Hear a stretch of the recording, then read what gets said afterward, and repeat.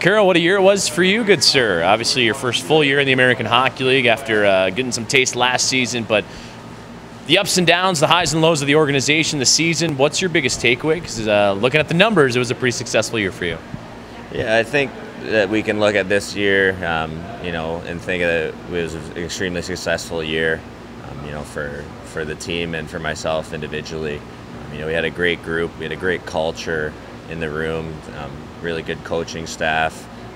I think we got a lot out of all of our players, which is, the mark of, a really good organization. And I think everybody improved, and, myself included, and it was a pleasure to be a part of.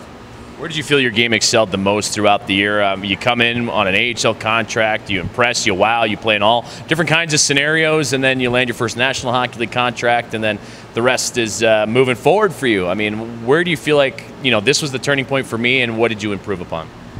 Well, I knew when I signed here that it was a great opportunity with, a lot of young players coming in, and I thought if I could just get in an organization and be there on an everyday basis, kind of show the person that I am, and the fact I'm going to bring it every day, then those things will eventually lead to getting more opportunities on the ice, and more opportunity on the ice will in turn lead to better production and play.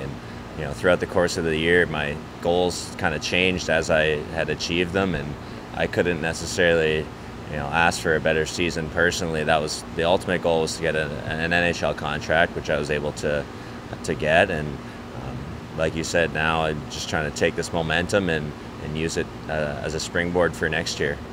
Your line was the most consistent line for the Rockford IceHogs, safe to say, throughout the season. And when Andreas Martinson and John Hayden were with you, that was a big point of production. And, of course, the skill levels of all ranges, the experience of all ranges. What did that group help you do to help develop and push you to be a better hockey player? Well, Marty's been the one constant that I had all year.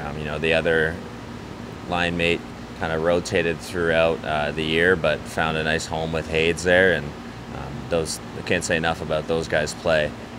Especially Marty, playing so many games with him, you start to realize the things that he brings to the table, what areas, you want to get him the puck so that he can have success, and in turn, he creates space and, makes a lot of space for myself, makes my game a lot easier. So to have that chemistry with him and Hayes and the other guys that we've played with this year, it was pretty special. Like you said, I think we were consistent in the way that we played, so it wasn't too surprising game to game. We knew what we were getting into. We knew how we had to play, and the guys are true pro and played that way and brought it every night. A lot of your teammates listed you as the most improved player of the season, and from where it began to where it finished. But now, obviously, you're going to try and push yourself even further. What areas of your game do you feel like need that improvement to set yourself for an even better year next year? I think quickness in my game, it's something that I've worked on a lot, and I think I played a lot of minutes this year at a higher pace than I've ever been used to. So, I think I've improved a lot in that area as well. I think I need to maintain my strengths, be smart hockey and playing hard every shift. And I think I showed that I can make some plays as well and show some skill when the time permits. So, it's extremely exciting for me. I think I've come a long way this year, and being an older prospect, that's something that you have slight neuroses about, I think. So as long as you're on the upward trajectory, then you never know when your opportunity is going to come, and it comes at different ages for different players.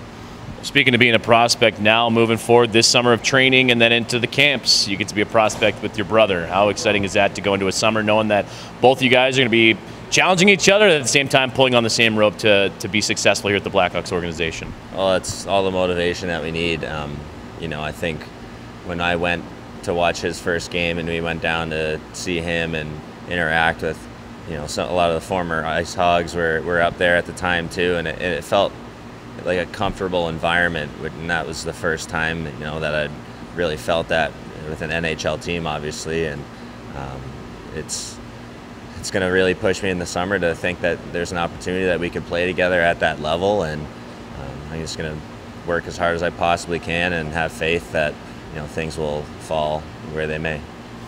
Will you get any downtime at all? I know it's a shorter summer and camps be what it may, but any chance to take a vacation, maybe get to enjoy some family time before hockey season ramps back up again? Yeah, my family takes a trip. It's the only time we really get to all be together in the summer for an extended period of time. So we're deciding on where we're going. I think it's going to be in August this year.